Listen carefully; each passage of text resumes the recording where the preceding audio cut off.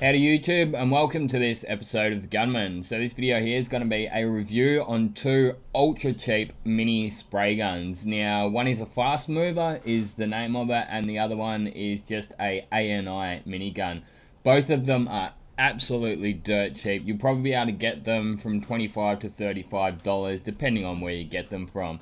You may pay a bit of shipping, as I say, it depends if you buy them online or if you buy them locally.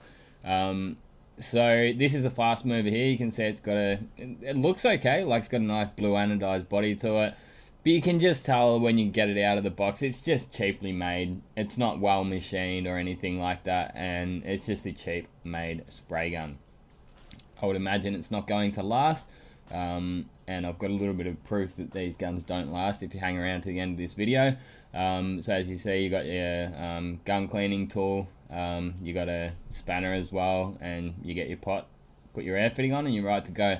So as you'll notice, the fast mover does have a air adjustment valve down the bottom, which is handy to have. The other gun doesn't actually have it, the ANI minigun.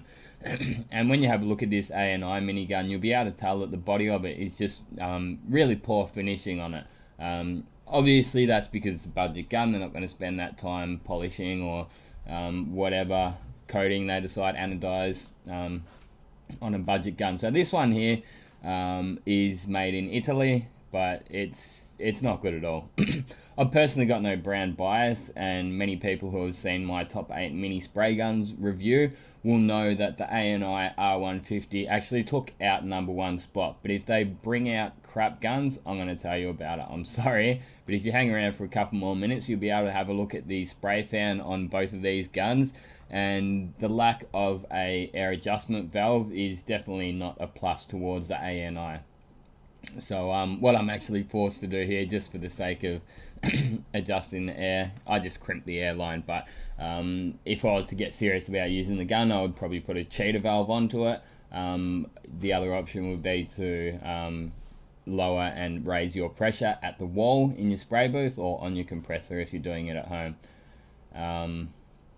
So yeah, we'll put a bit of thinners in it, and you'll be able to see that this fast mover, the fan on this thing is absolutely tiny. That is full fan, believe it or not. Now some people may say, oh, but you're spraying thinners through it, it's going to spray paint differently. I can tell you now, it's not going to spray that much differently. And what if you're using this gun for a fade out thinner or something like that? It's going to spray exactly the same as it sprays this thinners, isn't it? Plastic primer, it would spray exactly the same because that stuff's very thin. It's just about as thin as itself. Well, the 1K stuff that we use is anyway. So now we'll get on to the ANI minigun. I don't even think this thing actually gets a name. Like, it doesn't have a, a code name to it like R150, F150 like the other ANI guns. It's just ANI mini spray gun. And you can see that the fan is uneven on it. You can see that it's a little bit sort of bottom heavy, and as the other painter is pointing out, it's not really that great of a fan. But for the money, you know, you might be like, hey, all I need to do is just spot up a little bumper bar here and there. It's not going to be used a great deal of times. Well, and you can't justify the $150 on the slightly better gun. Maybe use it, but you're getting a cheap gun, and they probably just won't last, you know.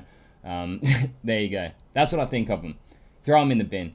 Just for the record, I did pull them out of the bin and give them to the other painter, and it turns out that he said, hey, I've actually already had a couple of these guns previously, and as you can see, they were in the graveyard. He's pulled them out just to show me that it's exactly the same as the gun that I gave him, but guns don't make it into the graveyard if they're well built. They get used, and yeah.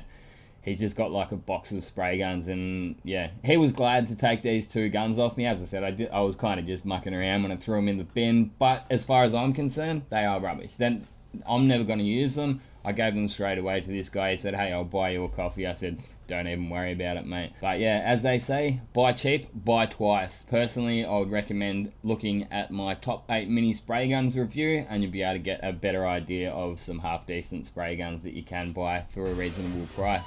Anyway, I'll leave it at that for this one, Gunners. Hope you enjoyed watching it. Give it a thumbs up if you did. Leave a comment down below of your thoughts. Until the next one, Gunners, get out there and paint some shit. Thanks for watching, and this has been another Gunman production. Goodbye.